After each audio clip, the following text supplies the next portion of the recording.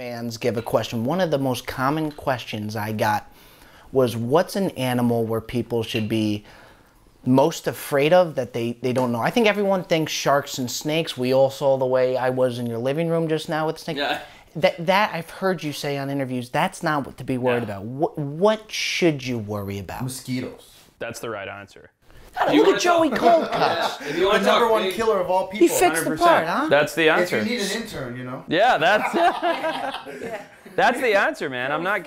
It's not the stuff that you can see that kills you. It's the parasites. It's the mosquitoes. Those are the dangerous. Because you can't see it coming. You don't see. I mean, I've sat in places where, I kid you not, and this is not an exaggeration, I've had maybe 8,000 to 10,000 mosquitoes on me at once. Now, 8,000 to 10,000. yeah, if you're wearing short sleeves, your arms go black with. You gotta be itchy the next day. It's terrible. It's absolutely terrible. I'm throwing a fit about a couple bug bites I just got it. These pearls by wouldn't the pig. stand a chance. Yeah.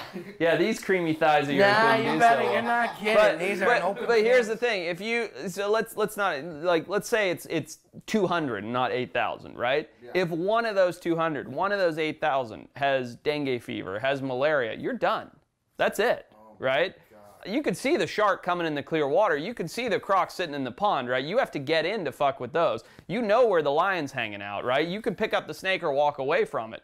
You can't get away from those mosquitoes, and you don't know which one of those 8,000 has malaria. Now, you gotta probably keep very composed in a situation like that, because if you freak out, they'll probably bite even more, no? The mosquitoes?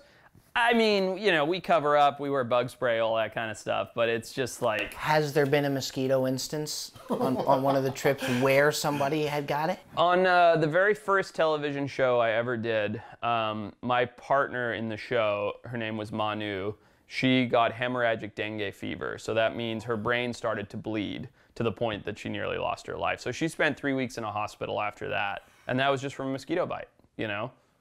This is nothing. That's a shark bite, right? Yeah, I got lucky because it was a single tooth instead of my whole arm.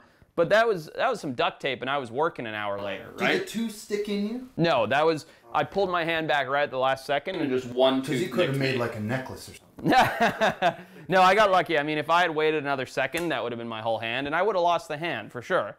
But my point is not that this is scary, right? That's what the result of a quick reaction of a shark bite is. The result of a mosquito with hemorrhagic dengue biting you is Manu very nearly lost her life. I was back to work 30 minutes later. I duct taped this up. So you did go right back to it? Oh yeah, yeah. I'm in the middle, and I was 200 miles from the nearest coastline. Like I'm not, taped it up. I'm there to work. Over here would have taken a 2-week hiatus. Oh man, you little well away from me or something. So what about even and the mosquito thing? And now that you explain it, that does make a lot of sense since you can't see it coming. What about something that you can see coming that I don't think you would be afraid of, but that's something to fear? Anywhere in the world? Yeah. There's something that you can see coming I am deathly afraid of. Like, I don't know, if you're not afraid of them, you're a freaking idiot. Hippopotamus. Hippo? They're humongous. I saw them at the San Diego Zoo. Those things are huge. And they're extremely territorial, extremely aggressive. They're a very nervous animal, so they're on edge all the erratic time. A little bit? Yeah, they're very erratic. They're unpredictable. They are super... And people look at them, I think they think Fantasia, like the pink dancing hippo with the smile on their face.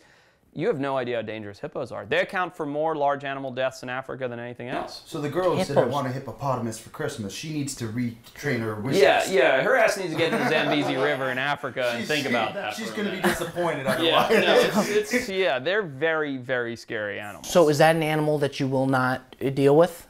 No, I've unfortunately dealt with them many times. Of course you have. have. So look, for me, it's like the more that it pushes the boundary of misunderstanding, the more I appreciate the animal, right? So taking the edge of extinct things out of the equation, common animals, right?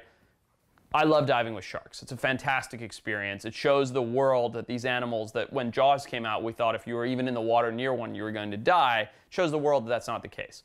About 6 years ago, my cameraman and I created a documentary on swimming with crocodiles. We were one of the first people to ever swim with crocodiles without cages to show, look, these animals are just misunderstood. Yes, they're very dangerous, but in the right situation, they can be explored and enjoyed.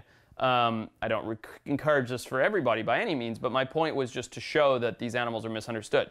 Hippos are like in that same category, right? They're very dangerous. They're very erratic. They're very moody. Nobody's ever swum with them successfully yet. Here comes Forrest. But they're very, very scary animals.